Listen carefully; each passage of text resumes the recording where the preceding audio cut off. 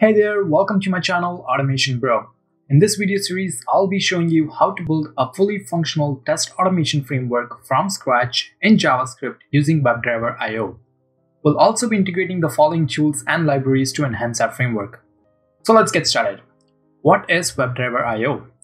It is a popular automation tool being used by major companies around the world such as Google, Netflix, Microsoft, Mozilla, and many more. It lets you automate web applications in different browsers and operating systems. It also supports automating native mobile apps for Android and iOS. So now let's talk about what makes WebdriverIO so popular.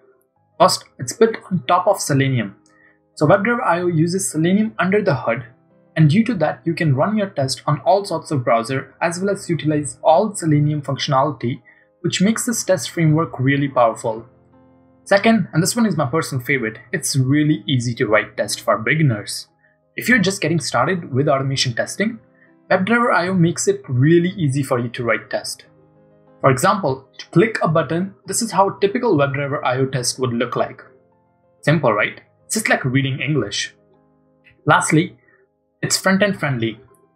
So what that means is, if you're a front-end developer and you would like to write tests, the context switch from development to writing test becomes seamless with WebdriverIO, as it lets you write tests in a language you're already familiar with and integrates with same testing tool which you probably write your unit tests with, which is Mocha and Chai.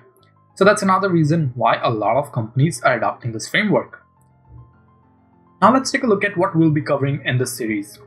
First off, we'll start with basic installation, get through our config, setup, get our first test working. Then we will start adding more tests in our test suite.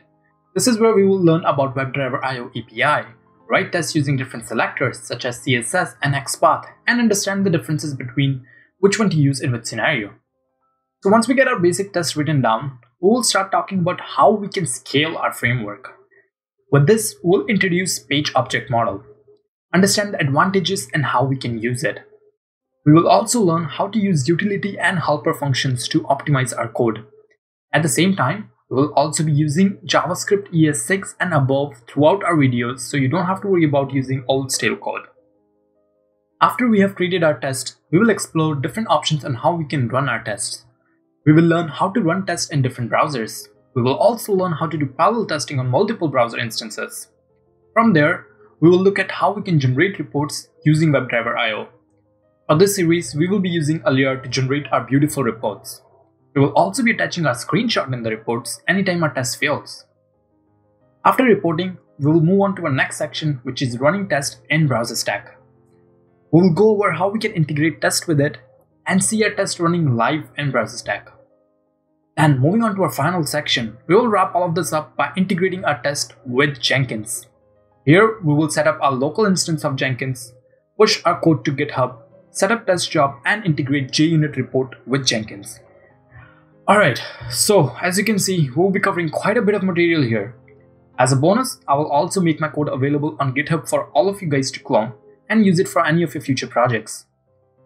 So this video series is not just limited to this. If you'd like to see more content on WebdriverIO, leave your questions and comments below.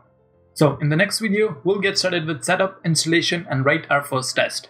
But before you click on the next video, make sure to subscribe to my channel and hit that bell icon to get notified of my newly uploaded content. That's all for this video, folks. I'll see you in the next one.